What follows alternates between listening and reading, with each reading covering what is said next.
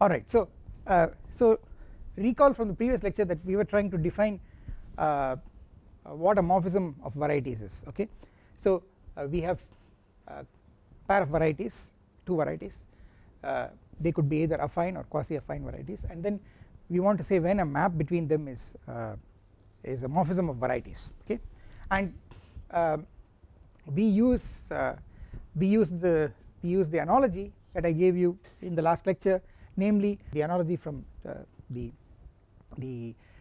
topological spaces. Okay, so if x and y are topological spaces and f is a continuous map of topological spaces, of course you know that a continuous map pulls back continuous maps to continuous maps. That's just a restatement of the fact that a composition of continuous maps is continuous. But the more beautiful thing is that if you have a set theoretic map that pulls back continuous maps to continuous maps, then it follows that that set theoretic map is itself continuous. The proof is deceptively simple, and you could say more or less tautological, but this is the importance is with the philosophy that you define a morphism as a map which pulls back good functions to good functions. So let me make this definition of what a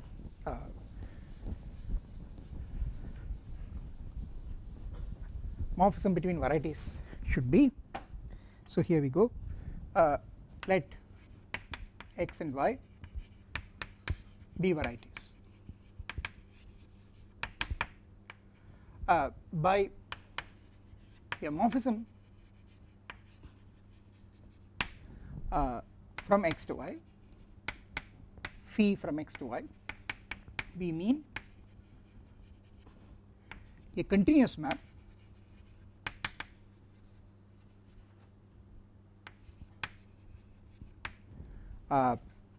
phi from x to y such that for every open subset V in Y, the pullback map, the pullback of functions of regular functions, I should say the pullback of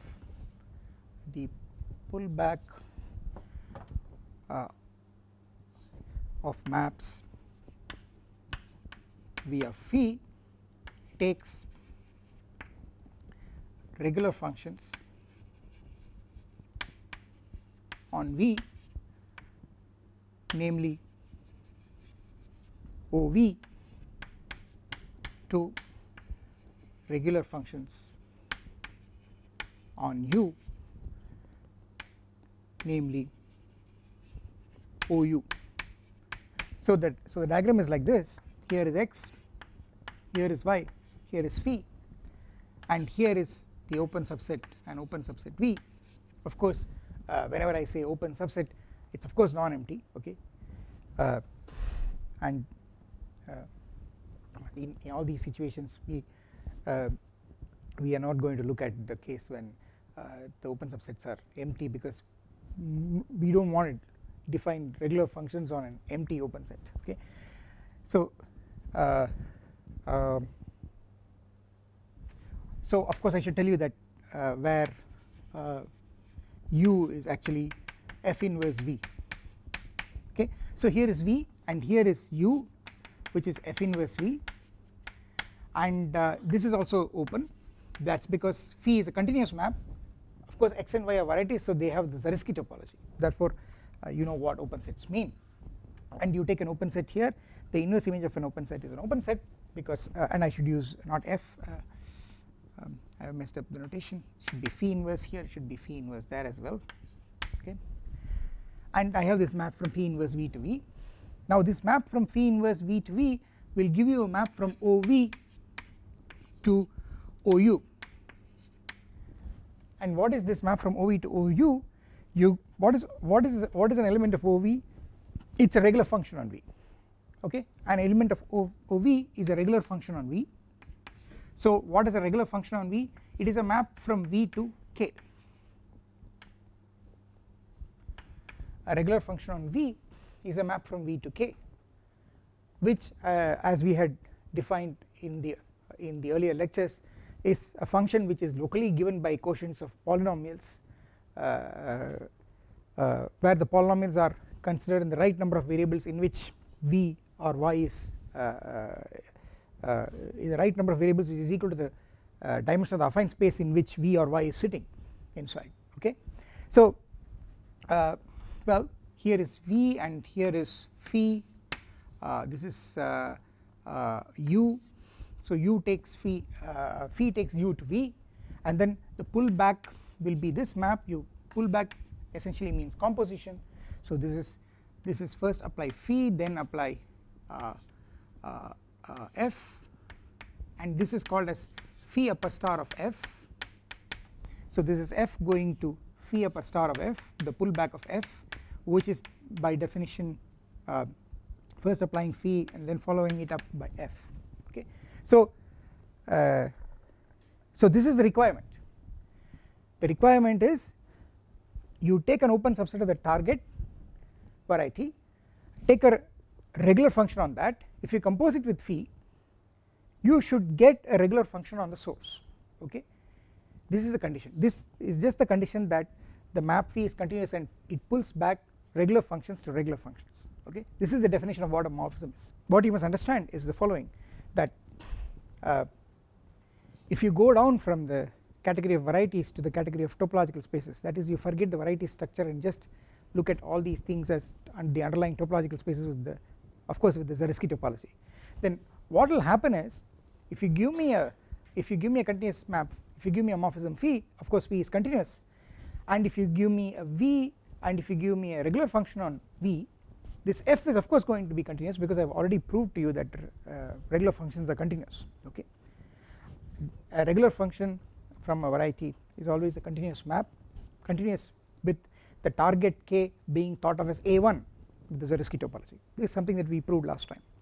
Okay, so since phi is continuous and f is continuous, it is very clear that f circle phi, which is the pullback of f by pullback of f by phi, which is also phi upper star f, it's clear that this is continuous.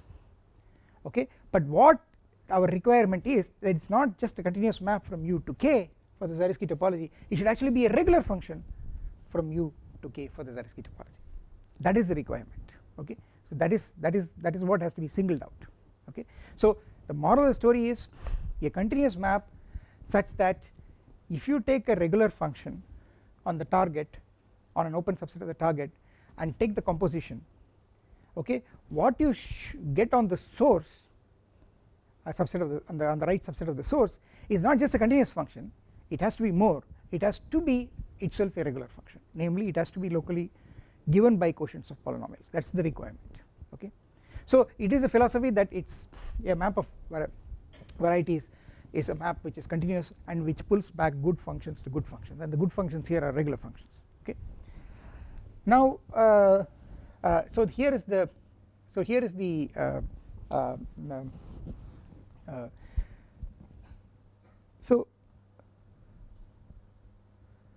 the point I want to make is the following. So here is a nice little theorem. The theorem is, if you look at if you take a variety x and look at all the possible morphisms into A1, you will get exactly all the regular functions on x. Okay, so morphisms of varieties from x to A1 is naturally isomorphic to O x. Okay, so the regular functions are actually morphisms into A1, there is no difference. Okay, what are elements of OX? They are maps into A1, which is just K with the Zariski topology, alright, and which are locally given as quotients of polynomials. That's what a regular function on x means. Okay, and what is a morphism of varieties from x to A1? It's also a map from x to A1, which is a map from x to K, but then the condition is that it has to be continuous and it should pull back regular functions to regular functions. Okay, and the beautiful thing is that there is no difference between a regular function and a morphism into A1. So regular functions are exactly the same as morphisms into A1. Okay, so let me write that is regular functions are, so in fact I should not even put isomorphic, I should put equal to, are morphisms into A1. So of course it is A1K, where K is the fixed algebraically closed field over which we are working. Okay, so it's a very nice theorem. It tells you that your morphisms into A1 are the same as regular functions into A1. Okay, so let's try to prove this. So so what you do is, so what is a map? Of course this map is, it's the identity map. Okay, it's the identity map, but only thing is that when you take a regular function on x, the target is taken as k, and the target k, you don't care about the topology on the target k, but if you put a topology on the target k and call it A1, then you know a regular function is continuous, so it's certainly a continuous map from x to A1, but the fact is it's actually a morphism from x into A1. Okay, that's what this theorem says. So let's prove this. Let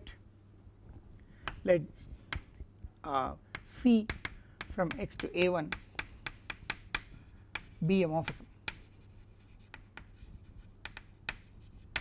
Okay, what do I have to show? I have to show that phi is a regular function. Alright, now so this means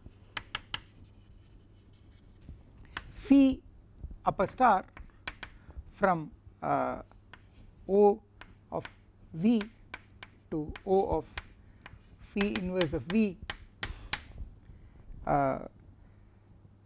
for any open set V inside A1. Okay, so if what is a morphism? A morphism is a map which is continuous and it pulls back regular functions. So if you give me an open set in the target, which is an open subset of A1, then and you give me a regular function on that open set on A1, which is an element of OV, then applying phi upper star, the pullback should give me a regular function on phi inverse V. Okay, now what I am going to do is this way is actually very easy. You put V equal to A1 itself, put V equal to A1. Okay, then you get phi upper star will go from O of A1 to O of x. Okay, because phi inverse of A1 is x, the inverse image of the target space under any map is the whole source space, okay. I will get this, okay. And then what you, and then we will use the fact that in on O of A1, see I have the identity map. See, the identity map on A1 is a regular function on A1. See, the identity map on A1 is a map that sends every point of A1 to its every point of A1, namely every point of K to itself. And what is it? O of A1, if you want, is A of A1, the ring of functions on A1, which is Kx, okay. And what does the identity map correspond to? It corresponds to the polynomial x. Identity map corresponds to the polynomial x. The polynomial x evaluated at lambda gives you lambda, okay. So O of A1 is the same as A of A1, okay. That is something that we have already seen. O and A coincide for affine varieties, alright. So O of A1 is same as A of A1, and identity map in O of A1 is actually that corresponds to the function defined by the polynomial x, okay. So this is so identity map is certainly a regular function. Identity map on A1 is certainly a regular function, and what does it go to? It will go to phi upper star of the identity map on A1, but phi upper star of the identity map on A1 is just phi. Phi upper star of the identity map on A1 is identity map on A1 composition with phi, which is just phi. And but then you are saying that this is here, so you are just saying that phi is in Ox. So this will tell you phi belongs to Ox. So it's very clear that a morphism from X to A1 is certainly an element of Ox, okay. So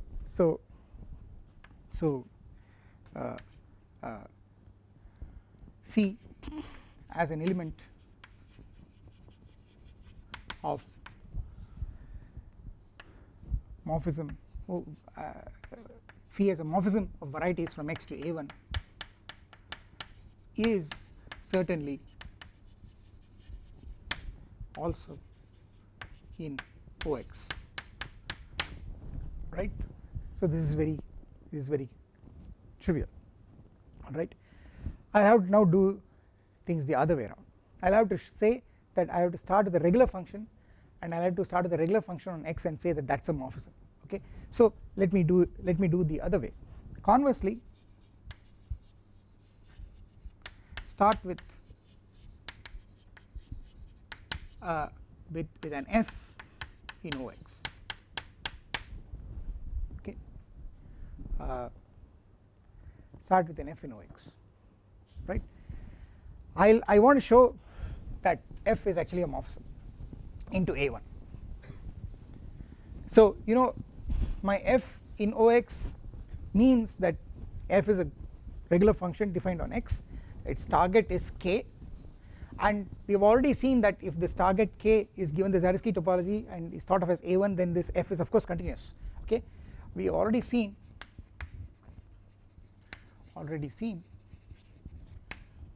that regular functions are continuous. So that means that f from X to A1 is continuous. So what are the two defining conditions for a morphism? It should be a continuous map, and then it should pull back regular functions to regular functions. So we will have to check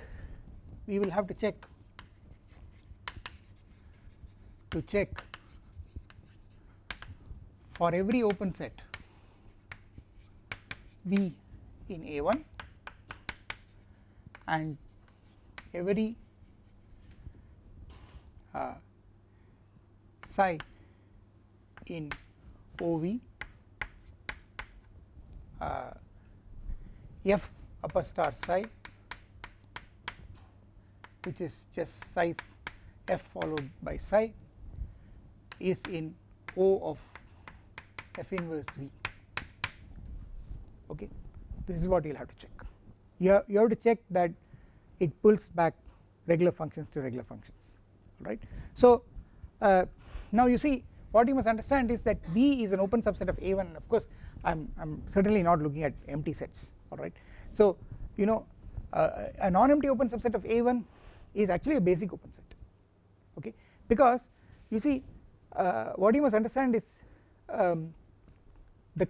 the open sets in A1 are complements of finitely many points, okay, and therefore they are complements of finitely many points, and there is always a polynomial with roots exactly at those points, and it's the 0 set of that polynomial which is the complement of this open set, and therefore this open set is defined as the basic affine open set given by the non-vanishing of that polynomial, okay, that polynomial which vanishes at those points in the complement of the open set. You must understand that the important fact we are using is that A1 has the only closed sets in A1 are finitely many points, and this is basically commutative algebraic reflection of the, it's a reflection, geometric reflection of the commutative algebraic fact that every ideal in the polynomial ring in one variable over a field is generated by a single element, okay, it's a PID, right. So so the fact is that let V be D of G, okay, where G is an element of if you want A of A1, which is identified with Kx. G is a polynomial in one variable, right, and V is D of G, it's a basic affine open defined by G, right. Then then what is O of V? Then O of V will be O of dg, and what is O of dg? Our definition as we have checked, it's just Kx localized at G, okay. The regular functions on dg are the same as the A of dg, and that's defined to be the localization by G, okay. So O of V is just this, okay, and so what's an element of O of V of the form, it's of the form some h by G power m, where m is a positive non-negative integer, okay. An element of OV looks like h by G power m, alright. This is how an element in the localization looks like, and you are thinking of this h by G power m as a function on as a regular function on V, and every regular function on V looks like that, right. And now if you, so let me draw this diagram. So I have x, I have A1, and here is f, and here is d of h, okay, which is my V, and then I have f inverse V. This is open, of course f is a regular function, it's continuous, so the inverse image of an open set is open, so f inverse V is open, and then I have on d of h I have a regular function, okay, and that regular function is given by h by G power m. This is an element of O of d of h, and then I compose it with f to get the pullback. This is a regular function into k, okay. Sorry, this is d of G, it should be d of G, I'm sorry, it should be d of G. I think I have messed it, did I mess it up somewhere there? No, I didn't, okay, I messed it up here, alright, it should be d of G, right. So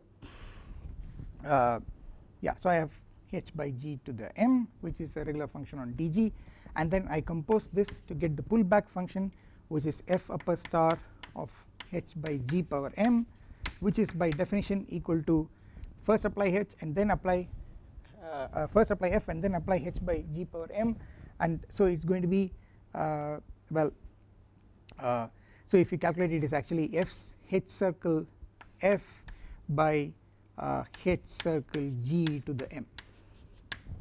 This is what it is, okay. So because this is what it will be when you evaluate it. If you take an x here, then it will go to fx, and when you evaluate h by g power on m on fx, you will get h of fx by g to the m fx. So effectively this is h circle f by h circle g to the whole to the m, alright. And here of course and now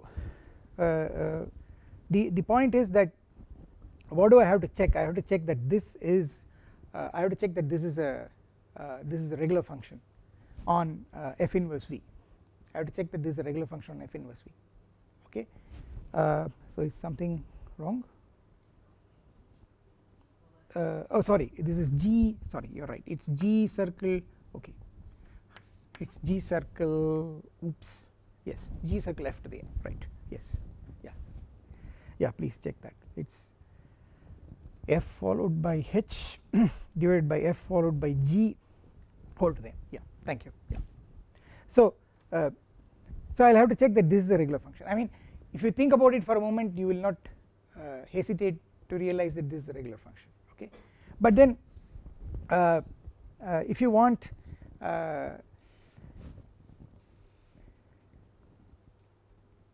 the way to look at it is the following.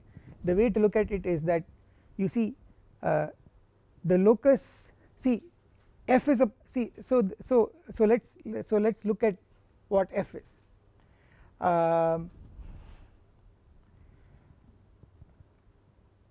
So f is a regular function on x, okay.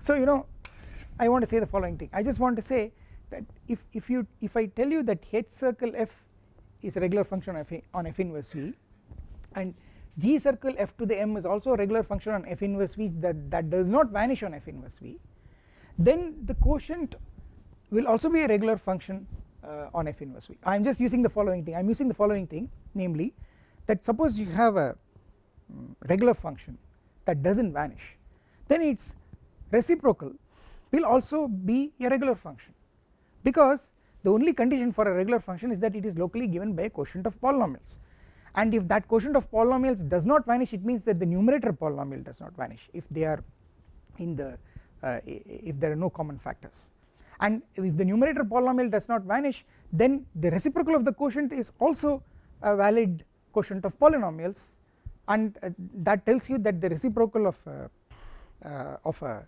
regular function that does not vanish is also a regular function, alright. So therefore if I claim, therefore it is very clear that it is enough to show that h circle f is a regular function, it is enough to show that h circle f is a regular function on f inverse v, g circle f is also a regular function on f inverse v, and g circle f does not vanish on f inverse v, okay.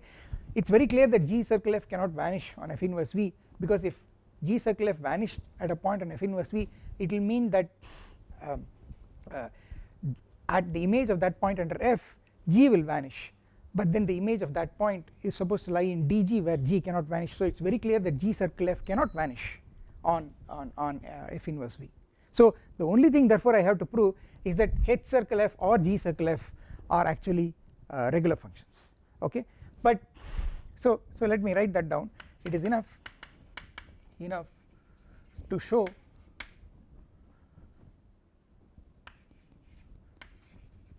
that h circle f and g circle f are regular functions on f inverse v, okay. This is all I will have to show, okay. Now this is again something that is very easy to see, because you see the f I started with was a regular function on x. So f is given by a quotient of polynomials in the right number of variables, the number of variables being the dimension of the affine space in which x sits, alright. So f is locally a quotient of polynomials, okay. So h circle f will also be a quotient of polynomials, the same number of variables, because h is just a polynomial in one variable. When I take a polynomial in one variable, and substitute for that variable another polynomial in some m variables, the resulting thing will again be a polynomial in m variables. It is obvious. Therefore the moral of the story is that it is very clear that since f is locally a quotient of polynomials, H circle f is locally a quotient of polynomials on x, okay, then H circle f is also locally a quotient of polynomials on x, okay. So let me write that down. This is obvious for locally f is equal to p by q, where p comma q are polynomials in the right number of variables, which is a of an with x sitting inside an, okay, and you know, and if h is equal to h of x is equal to sigma ai x to the I equal to 1 to say some t, then H circle f is locally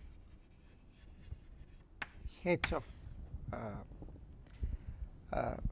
p by q, which is sigma I equal to 1 to t ai p power I by q power I, okay, which is a polynomial in k of x1 etc xn divided by some power of q.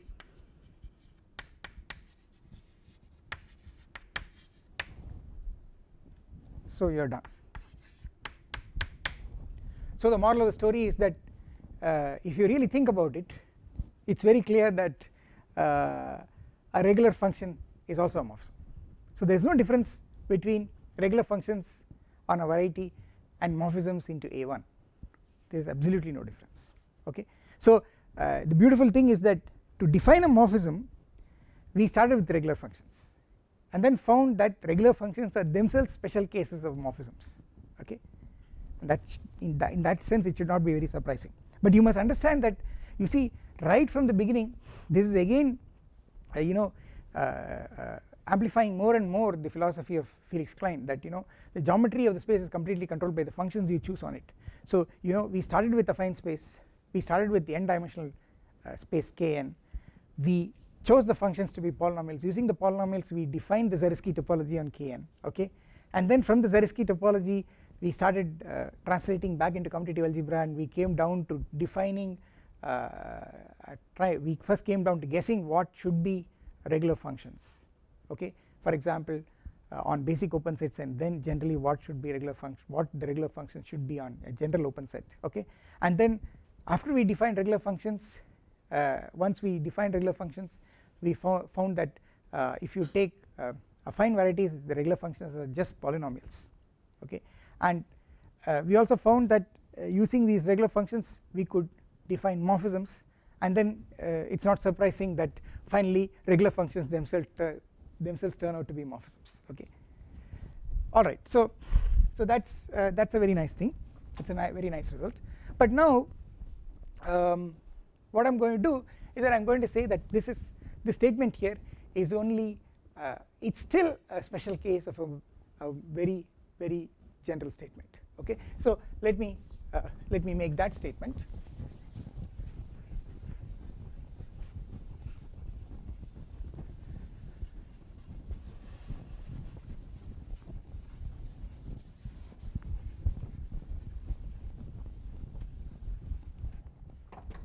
So so again let's look at that statement, morphisms of varieties. So this is morphism in the category of varieties from X to A1. is identified with OX, okay, and you know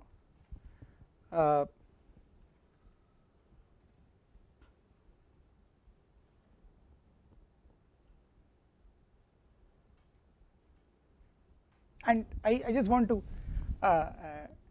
say that this is isomorphic to homomorphisms of k-algebras from A of A1, which can be identified with kx to OX.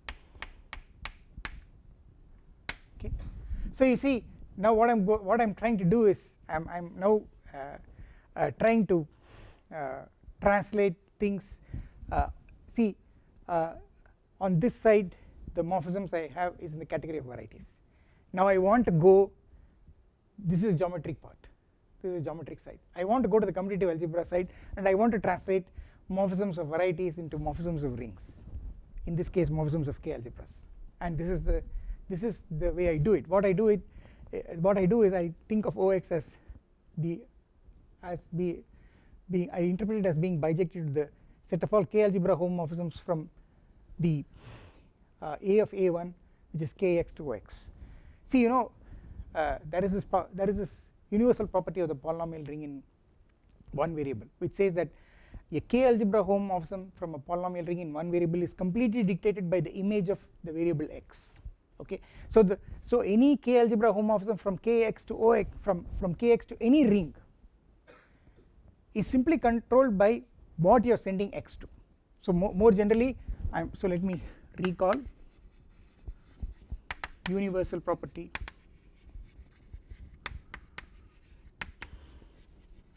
of kx of Rx, okay, where of course R is a commutative ring with 1.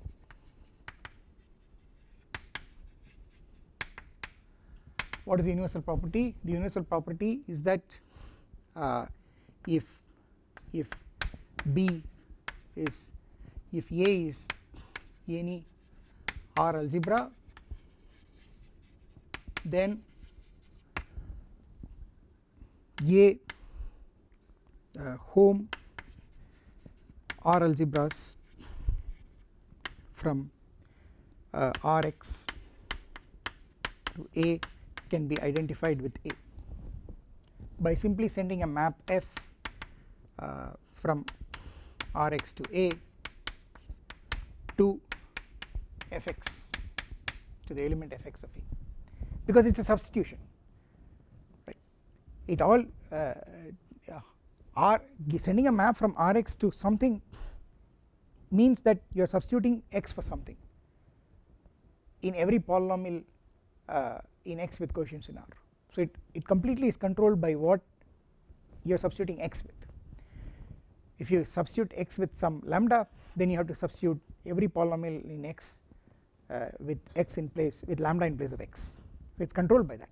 This is the universal property, and in fact this universal property is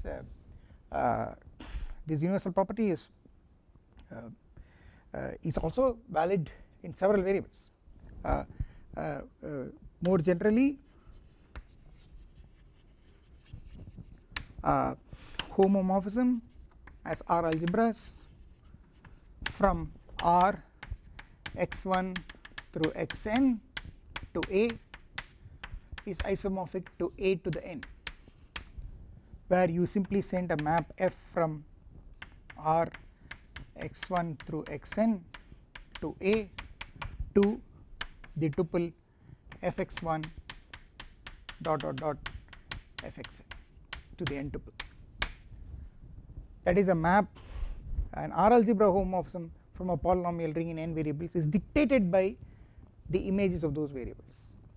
These statements are restatement of the universal property of the polynomial ring over a given ring. Okay, so and I am just applying, instead of R I have put the field k, and instead of A I have put OX.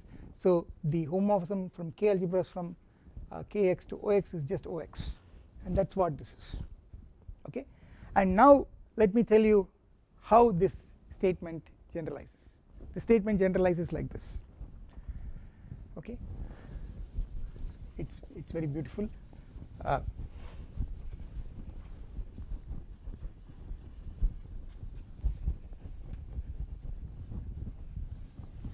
So it generalizes like this: morphisms from X to A1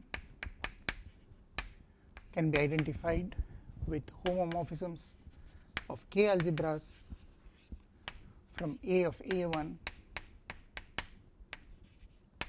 to OX, okay, and morphisms from X to AN can be identified with homomorphisms of k-algebras from A of AN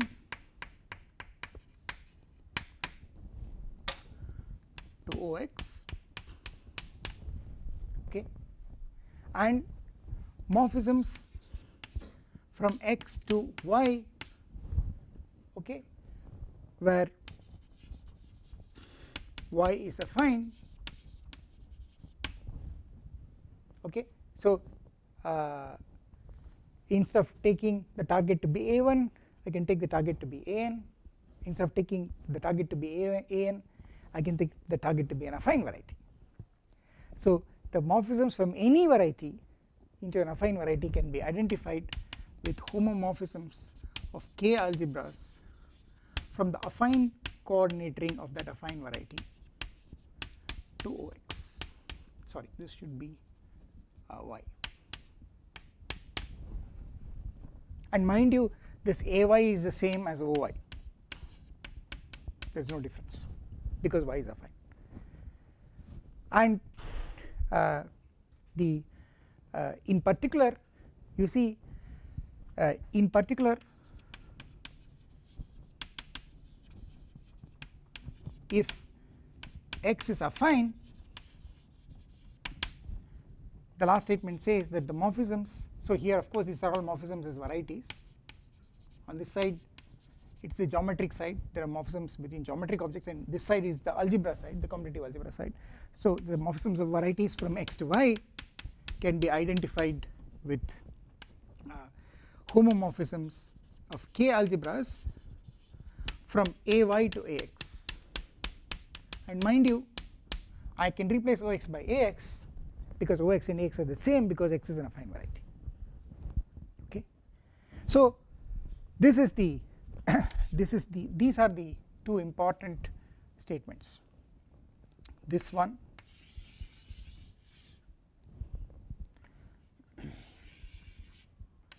and this one. And why are these statements important? These statements we will prove these statements, okay, and they are just generalized versions of this first statement, which is just the simple statement that the regular functions on variety are the same as morphisms into A1, okay. It's just a generalization, it's a grand generalization of that, but how grand it is that it actually gives you an equivalence between the category of affine varieties and the category of finitely generated k-algebras. That is the reason why this is a very important statement. So you have category, category, so let me do that in the next board so that I have a little bit more space to write down what I want to write down.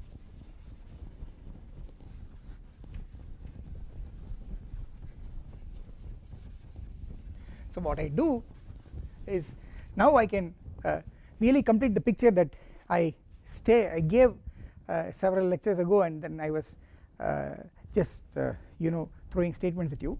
So here is on this side I take the category of affine varieties,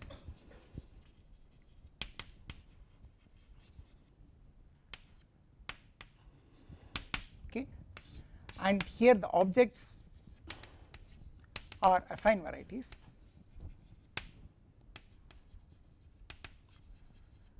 namely irreducible closed subsets of AN for some n positive. These are the objects in the category, and I am going from there to the category of finitely generated k-algebras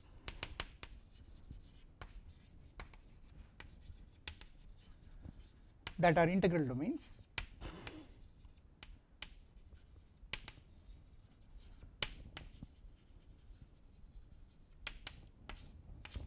Sometimes instead of writing so much, people just say the category of affine coordinate, the category of affine rings over K. The affine rings means they are actually rings of functions on affine varieties. Okay, so and abstractly they defined as finitely generated k-algebras that are integral domains, which means that you are just taking a finite, you are just taking a polynomial ring in finitely many variables over K and going modulo a prime ideal, so that you get an integral domain. Okay, and you know I have this, I have a functor that takes objects to objects here. So what it does is that if you give me an x, it takes this x to, well, a of x. Okay, so it takes x to a of x, and it takes an to a of an, and it takes this closed immersion to a quotient. Okay, and you know what that map is? If you call this closed inclusion as I x, you know what this map is? This is just I x star. You can check that this map, the inclusion map, is actually a morphism of varieties, and you can check that the pullback I x star that it induces from the O of this to the O of this, which is the same as the A of this to the A of this, is simply the restriction. You can check that. Okay, so this Ix gives you this Ix star. Okay, and what are the morphisms?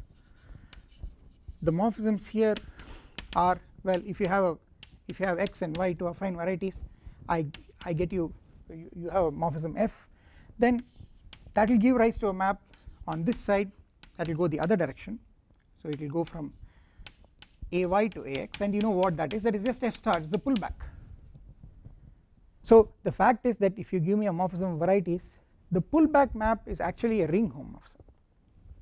Okay, that's something that you can very easily check, it's obvious, and in fact it's a k-algebra homomorphism. So the morphisms on this side are k-algebra homomorphisms. They are ring homomorphisms which take 1 to 1 and which respect the vector space structure. They are k-linear, so they are k-algebra homomorphisms. And the fact is that this is the functor. Now A is a functor. It's a functor because it goes, not only does it associate an object to an object, but it associates a morphism to a morphism. Okay, to every morphism varieties you get a associated k-algebra homomorphism. So this is the functor, and the fact is that this is an equivalence of categories. This is an equivalence of categories because there is an inverse functor which as I told you is given by max spec. The max spec functor, starting with a finitely generated k-algebra A, I can look at max spec A, that's a variety, okay, that can be identified with a variety, and if you give me a k-algebra homomorphism G phi from A to B, then what you will get is you will get a from the max spec to the max spec, you will get a homomorphism in the reverse direction, namely max spec phi, and this is just pull back of given a prime ideal in B, given a prime ideal in B, the inverse image of the prime ideal will be a prime ideal in A, and the fact is you can check that because these are finitely generated k-algebras which are integral domains and K is an algebraically closed field, if you take a maximal ideal in B and you pull it back, you will get a maximal ideal in A, and so it will take max spec to max spec, and this is the inverse functor, and these two functors are inverses of each other in the sense that you start with an object, you go there and come back, what you get is an isomorphic object.